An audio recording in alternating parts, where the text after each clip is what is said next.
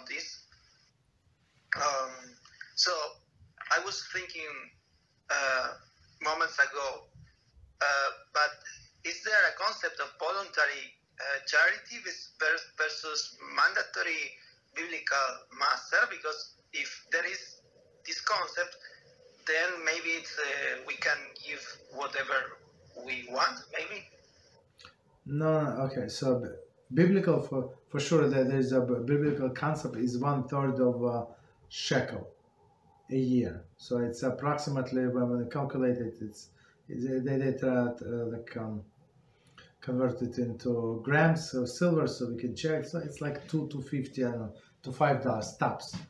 $5, $6 a year. That's the whole tzedakah. Right?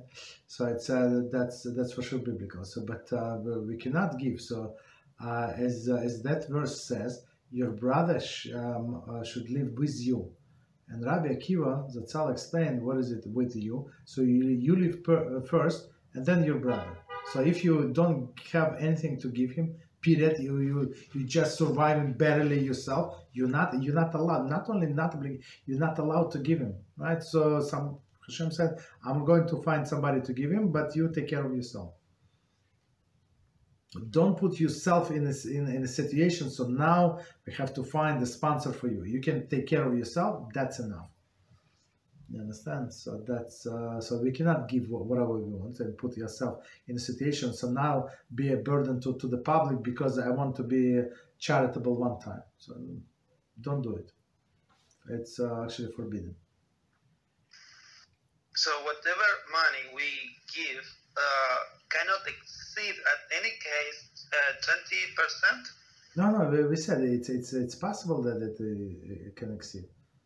Right? So as we said, it's a life and death situation. You're trying to save somebody. Right? And the person needs surgery fast. He needs ransom from a prison, from these hostile governments. You can give more. But it's like exceptional cases, or somebody needs to, I don't know, your brother needs to marry his daughter, and they're so poor they cannot afford, I don't know, forget about the dress, they cannot afford stockings. You understand? So in this case, yeah, you're allowed to give more than 20%. But it's only on case-by-case basis, as we said. But general rule, not allowed. So there is an example, maybe it's not the best, but here in Argentina there is a politician that with his salary he gives away his salary. Mm-hmm. So I think in that case he's given, I don't know, 50%. Is allowed to do that? No, but those are rich people. So it was like I'm not sure if President Trump was collecting salary. Maybe yes or maybe not. So in New York City, it was Mayor Bloomberg, also a Jew, not religious, unfortunately. So for many years, he did many great things to New York City. Actually, so he was famous for taking $1 as a salary. So not to take salary, they cannot. But he said, I'm going to take $1, and the rest send to charity. Or send live in a budget of the city. Understand? So he was rich. So he's a charity. He was making much more than they pay to the mayor to the city. You understand? So he's. But it's good. Sometimes it's good as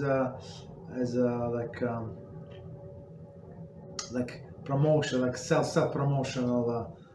Act, right? So if people say, yeah, he's so charitable, like people bid in a show for arayos, right? Like he cares. You understand? He's just show off. That's it. Another question is, if Hashem provide a recovery income after we spend, for example, a spare part for our car, are we allowed to give tzedakah to a biological Jew? I mean, in this case, it's an old friend that is he has Ashkenazi surname, but I was asking myself, is that right or wrong to give to him, because maybe that recovering come that I receive, I feel it's from heaven. Maybe it's that was for me, not to give it away.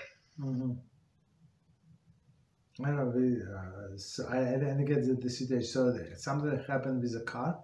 Could you say it again? Yeah. My car broke the battery, and it's very expensive. Yes. And I depleted my income. But after that happened, I received like job opportunities, and I started recovering what I lost. Okay. So I decided that I wanted to help this person that is struggling a lot. Okay. But I didn't know if that was the right decision or not. I mean, if he's struggling a lot, of why it should not be not the right decision. Absolutely, that's a right decision. Yeah. So that's tzedakah is, as we said today, is justice. So you're making justice. So you have a little more. It's not like you're a rich person. You have a little more. So you share with the person who has even less than you. That's only proper.